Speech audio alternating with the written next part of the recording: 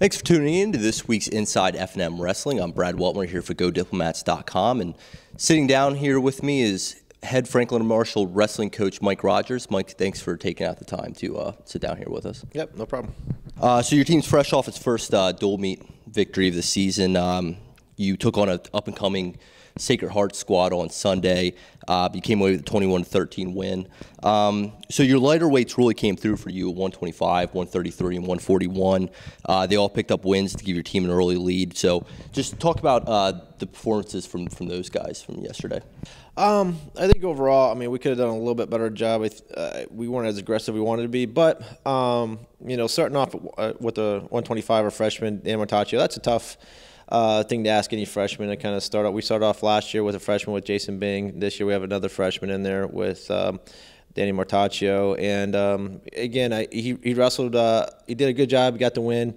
But I think he has another level of wrestling he can get to, and that's what we're trying to get him to open up. And I think a little bit of nerves, you know, college level, D1, and you know, Sacred Heart did a great job providing a really intense environment. So, but like I said, at the end of the day, he got it done.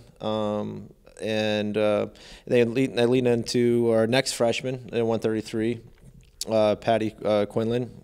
He's being very consistent. In every match he goes out, he gets a little bit better, a little bit stronger, and he was able to get bonus points for us. That's the weight class we were looking to get. We were, you know, strongly favored, and we needed to get bonus, and he went out there and got bonus for us. So he's doing a great job of getting the wins when he can, and then it's nice having someone that go out there and tries to get the bonus points for you, maybe take some of the pressure off the upper guys going into the other lineup. And then Robert Ruiz came through with another win for us. You know, very again, same thing. I think he has a whole nother level, another gear he can get to, and you know, as a coaching staff, we need to sit down and think about how we're training and get our guys to another level of wrestling. He came out strong in the first couple periods and kind of faded a little bit. We were hoping for maybe a major or some bonus out of him. But like I said, at the end of the day, he took care of what he needed to get the win for us, you know, to give us a good start going into those middle weights. Yeah, so it's a great start, but then the Pioneers closed the gap a little bit at 149, 157. But then, you know, freshman Jake Connor, sophomore Gordon Bolig, they both responded with a pair of decisions. So just talk a little bit about their wins and why you thought those guys were successful. Yeah, 65, we had two guys weighing in, Jake Connors and Andy Francos. It was really came down to that point style matchups. They both have very different styles. We went with Jake. He's very good on top. Has good counter wrestling. So it just came down to matchups. And Jake did a great job of coming back through. Kind of got behind early in the match and battled back through and got two late takedowns. One takedown to tie it up, and then he went right after it in overtime and secured the win for us. And that was great to see a freshman. First dual meet he's been at. We moved him up from 57 to 65. So first competition at that weight class. To come through not only with a win but have to do it in overtime shows a lot of heart and a lot of character for a young man, you know, out there and his first in competition. And going to 74, same thing. Gordon did a great job of getting on there and getting his match going, but we need to you know, close it off. We put the pressure on, then he kind of backed off a little bit and scored when he, you know, had to. But I think he had, you know, the same thing. This is his first competition too, really. You know, he was a freshman last year, so we're really young, really, in most of those weight classes. So it's, you know, it's the decision we got to talk about. Is it the nerves versus training and conditioning? You got to address both. But I think he's going to be all right. He just needs to, again, continue to be aggressive throughout this whole match. But at the end of the day, he got the win for us and, you know, helped secure, you know, giving us a little bit of cushion going into those other weights.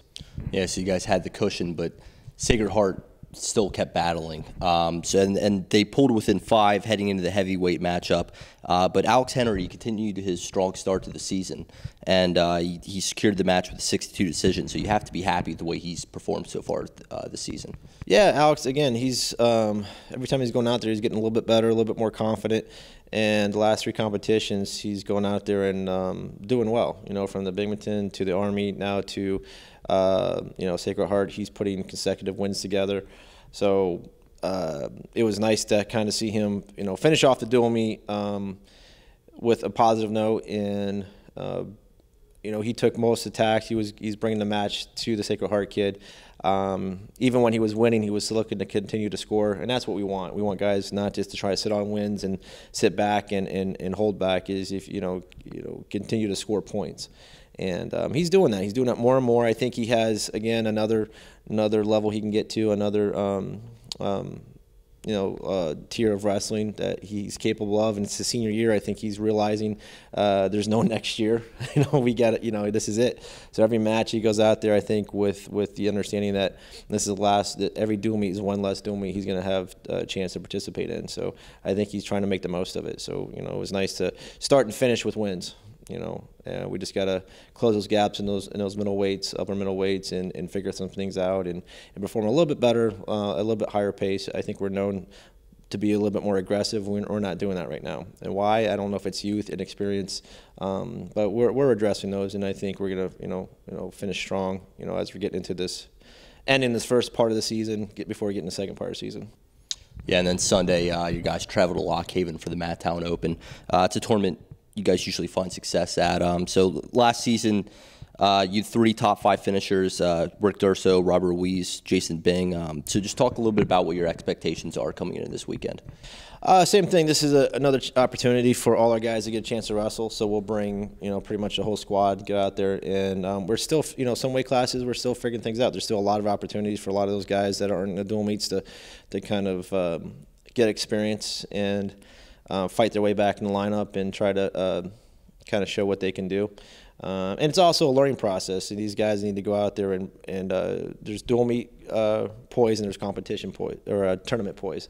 And tournament, you have to put a string of competitions together, not just get up for one. It's 2, 3, and sometimes they come quick. And sometimes you take a loss and bounce it off a loss. So we get to see different sides of our athletes and how they handle adversity in a bunch of different ways. So, but yeah, we like that tournament. It's a good, strong tournament. It has a lot of good competition, and I think we'll see where we're at really quick after that tournament. As individuals and as a program. Great. Well, thanks for taking time to sit down here with us today, and good luck at Lock Haven this Sunday. Thank you. And thank you for tuning in. Be sure to like F&M Wrestling on Facebook, follow them on Twitter, and subscribe to the GoDiplomats YouTube page.